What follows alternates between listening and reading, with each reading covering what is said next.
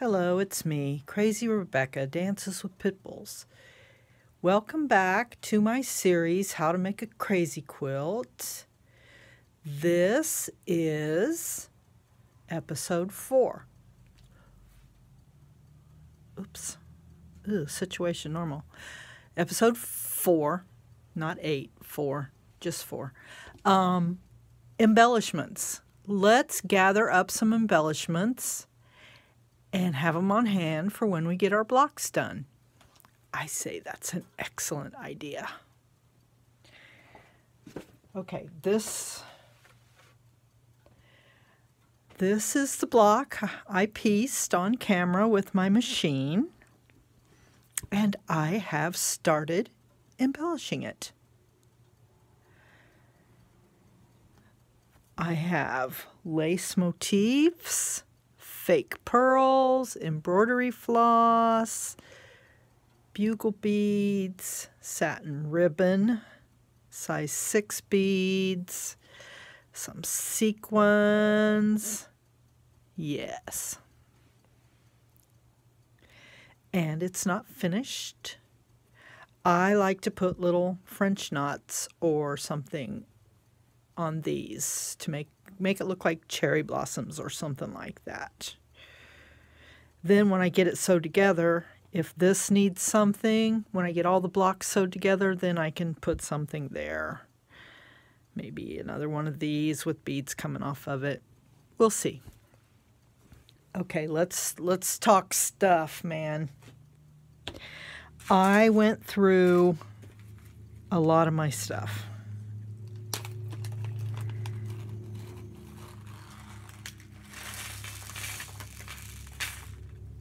I got beads. These are colored fake pearls, white fake pearls, larger fake pearls. Now, I don't have them all in here, but I have like a ton of these. I don't think I'll be using that green one, but you never know. Here are some like cloisonne beads. I liked them because they had pink and white on it. Pink and white on black. Buttons.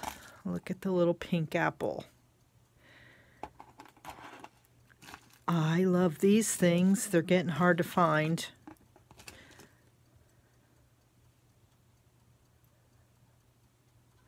A lot of traditionalists would not use those on their crazy quilts, but I am not a traditionalist.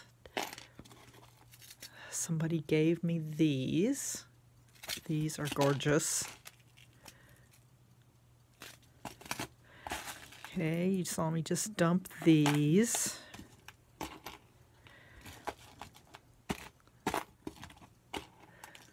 These came from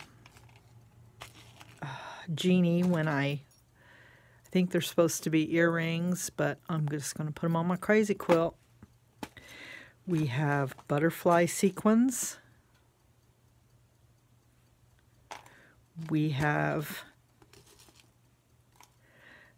these kind of sequins. You use them with a bead. Have a bunch of those. These are size 6. These are bugle beads, and I have those in black also. These kinds of buttons. I have a ton of these too. I just have to find them. These are vintage pink beads. And so on and so forth. So I just keep them in a tray like this, and when I'm ready for this, I set this in my lap and I work on my blocks. So what else can you use? Satin ribbon. Why is this like this? I have no idea. I think I bought it like that. But you can make flowers. You can crochet flowers and put them down. You need a big pokey thing. You need a pokey thing. If you're going to use this type of ribbon, you need a big needle with a pokey thing on it to make a hole in your fabric that ribbon will go through. And you might have to strong arm it, but it can be done.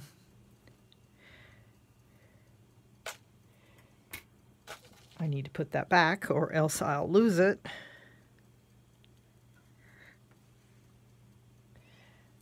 So I used it with this needle.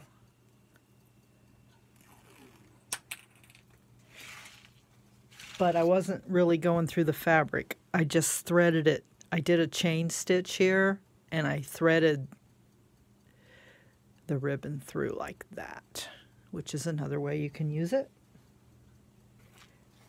Let's look at this sample. Here it's just sewn down with a clear thread, but here it's woven through that chain stitch.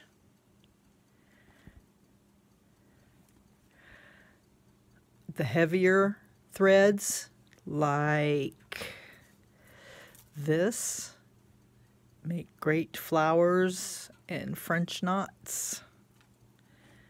Here's an example of what I like to do on the ends of those feather stitches.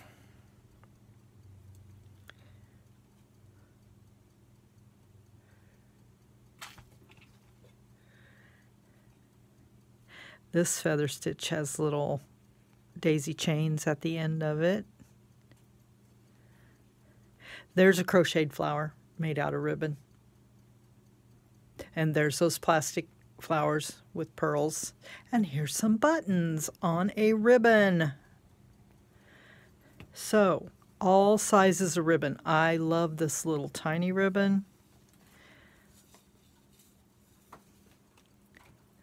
I like this ribbon. It adds to it with the little picots on the side.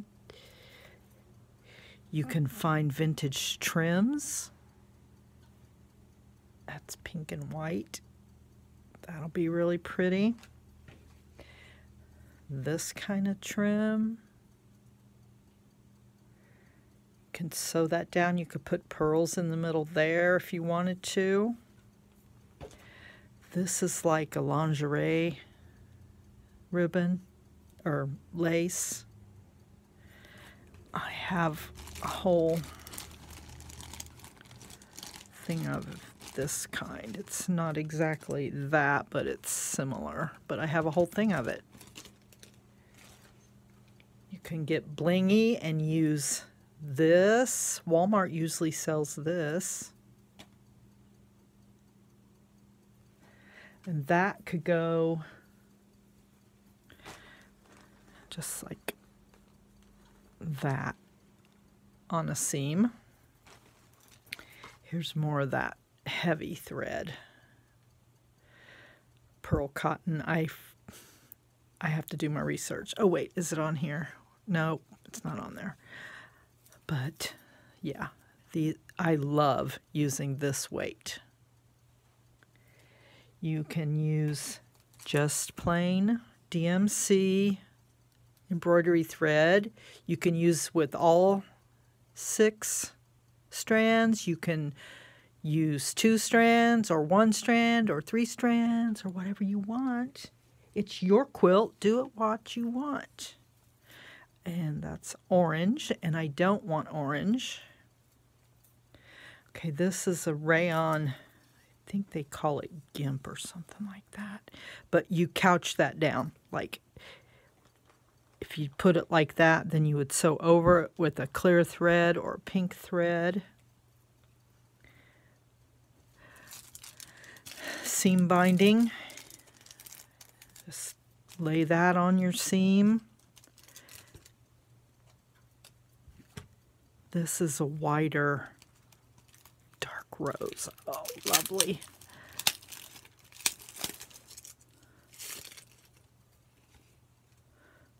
So see how you could put that down. I showed this on my live stream, but this is really pretty. That could go down. You can embellish it with beads or just leave it as it is. I have this one and a burgundy, big old thing of burgundy satin ribbon. Okay, these could be the center of your blocks. And I have 4 of those. So I may make 4 blocks with those as the center. This is like a bobbin lace. This is really pretty. You can put it on a corner or wherever you want. Here's some light pink. It's called hem facing, but just use it for the lace.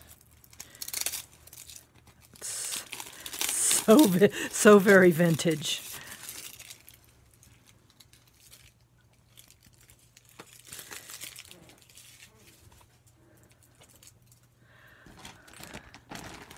This was more. This was from a shirt. So I could use that just as it is, or I could take those apart. I'll probably just use it as is. So there are lots of things. Here's a wider ribbon, and you can ruche it like. I will show more techniques as we go. Right now we're just gathering our treasures, okay? So hopefully you've thought about your fabrics, and now you're going to think about your trims. Here's a white or off-white. It's machine made, but it's still really pretty. I don't have any samples right here, but you can use doilies. I think Mona sent me this one, but that could go on something. Maybe a bigger block. Let's see, I found this is from a blouse.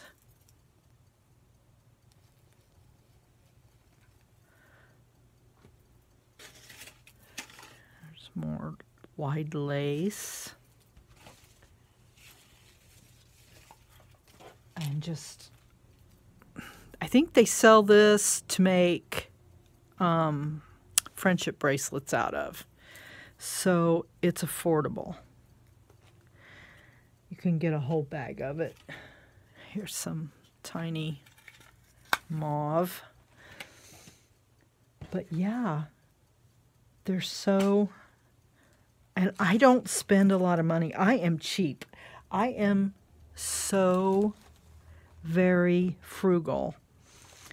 Thrift shops, what have you, yard sales. Beg your friends. Tell them, hey, I'm doing a crazy quilt. Do you have any embroidery floss or lace or anything like that? I'm doing these colors. Use your powers of persuasion. So, oh, did I show you this? Because this would be cool, just like it is. Like that, but I cut it apart and used it here. So now that you have some idea of what you can use for embellishments, please let me know in the comments if you're playing along, what colors are you using? Because I want to know. Inquiring minds want to know. Okay, here's something you should not use. This is a rayon. Look what it does. Unless you like the ratty bird's nest look, I'm just going to, right now, get rid of this because no bueno. I thought it was cool.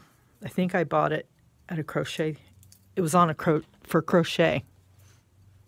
Well, it should stay as crochet. So in the next video, we're going to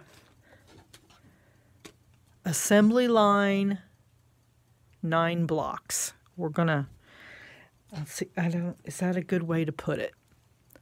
We're going to piece 9 blocks in an assembly line fashion. So you can see that this does not have to take forever. You know me, I like buzz through my projects unless I don't want to, and then then they take me forever, but usually I want to. So we're going to buzz through 9 blocks, and then after that I will slowly show you each embellishment technique. So that's all for now. Please subscribe if you haven't already done so. And like I said, please let me know in the comments if you're playing along, and if you are playing along, what color, and if you're not playing along, why not? All right, I love you.